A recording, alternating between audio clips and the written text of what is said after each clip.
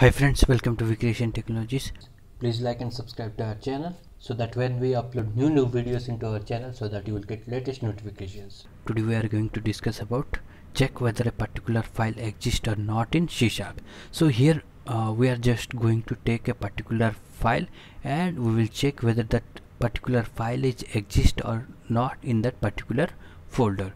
And to demonstrate that, let me move to Visual Studio to explain you with an example. So alright, I am in the Visual Studio and here you can see I have declared my file name.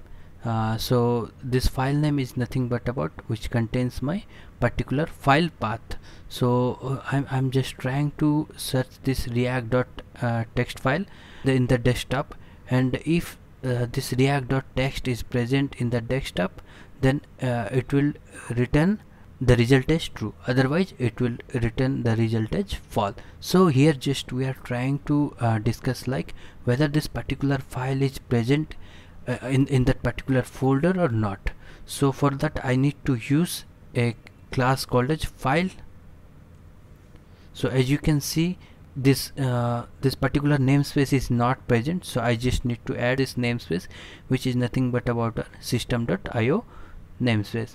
So like whenever you are using this this class, so at the same time you just need to add this namespace, otherwise it will throw you an error.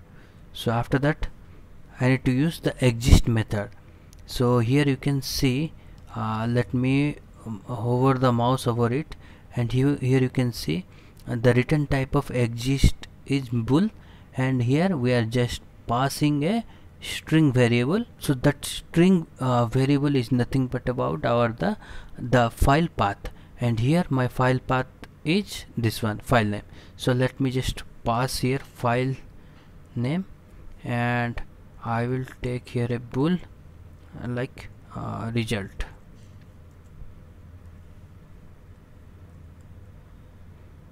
Now if this particular file is present in my desktop, like which is the react.txt, then it will return me true, otherwise it will return you the false. So let me just put a breakpoint here and quickly run the application. So alright, let me press F10.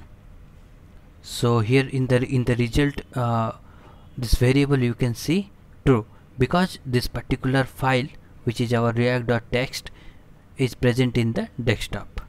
Now let me change the file name to something else.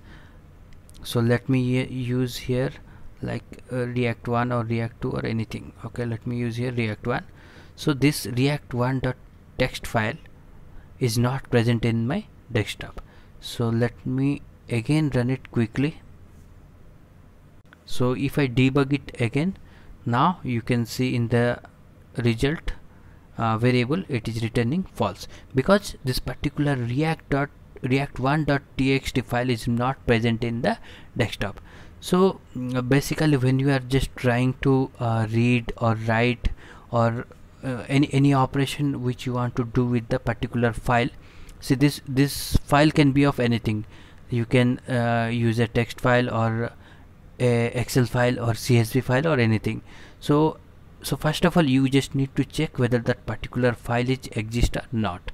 If that particular file is exist, then you can proceed with the any type of operations. But let's say if that particular file is not present, but if you proceed with any type of action like read or write, then it will straightly throw you an exception or error.